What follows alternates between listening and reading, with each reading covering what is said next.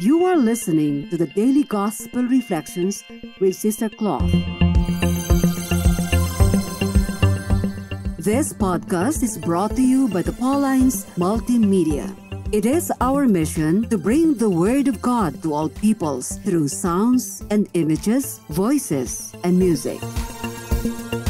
Come and join us as we share with you a thought a day.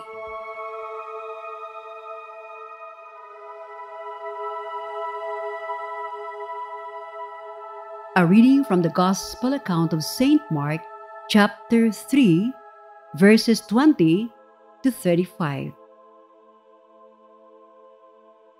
The crowd came again, so that Jesus and his disciples could not even eat. When his family heard it, they went out to restrain him, for people were saying, "He has gone out of his mind." And the scribes who came down from Jerusalem said, "He has Beelzebul, and by the ruler of the demons he casts out demons." And he called them to him and spoke to them in parables. "How can Satan cast out Satan? If a kingdom is divided against itself, that kingdom cannot stand. And if a house is divided against itself, that house will not be able to stand. And if Satan has risen up against himself and is divided, he cannot stand, but his end has come. But no one can enter a strong man's house and plunder his property without first tying up the strong man. Then indeed the house can be plundered. Truly I tell you, people will be forgiven for their sins and whatever blasphemies they utter. But whoever blasphemes against the Holy Spirit can never have forgiveness, but is guilty of an eternal sin. For they had said, "He has an unclean spirit." Then his mother and his brothers came, and standing outside they sent to him and called him. A crowd was sitting around him, and they said to him, "Your mother and your brothers and sisters are outside asking for you." And he replied, "Who are my mother and my brothers?" And looking at those who sat around him, he said, "Here are my mother and my brothers. Whoever does the will of God is my brother and sister and mother." Have an enjoyable Sunday and on the week ahead.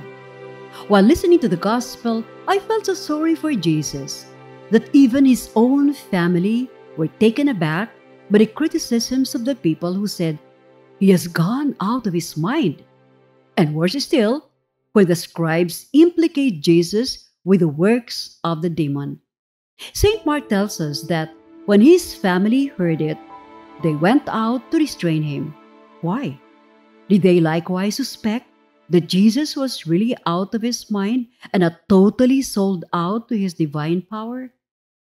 Towards the end of the reading, St. Mark narrates that Jesus' mother and his brothers came, and standing outside, they asked for him, wanting to talk to him. Talk to Jesus about what? The gospel did not spell out whether it was out of deep concern for Jesus or to put a stop to his activities, that they wanted to personally talk to him. All we heard from Jesus in response to those who said, "Your mother and your brothers and sisters are outside asking for you," was, "Who are my mother and my brothers?" I was struck by the commentary of one writer to the last verse, which says, "Whoever does the will of God is my brother and sister and mother." The writer says, if doing the will of God involves the incomprehension and even hostility of one's family, this is a price worth paying. I believe Jesus was referring to his mission of doing what the Father wills for him.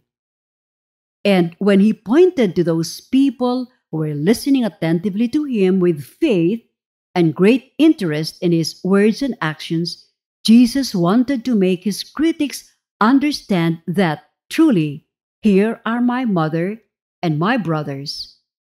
Why did Jesus commend these people? Because they were able to perceive his divinity shining through, and they believed him as the Son of God. Look, Jesus' critics were around them, but they were not affected.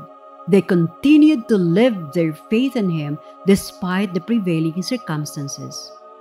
Reflecting on this thought, I am all the more motivated to fulfill God's divine will in my life, even amidst criticism, because in faith, I am following the footsteps of Jesus, who experienced all kinds of non-acceptance, rejection, denial, defiance, contradictions, and the like. Lord, help me to seek you in all things, no matter what people say, and despite the challenges I face. Amen. Be with us again tomorrow as we share with you a thought a day. Meanwhile, you can follow us and listen to other Apple and Google podcasts on Spotify, produced by Paulines Multimedia. Have a good day.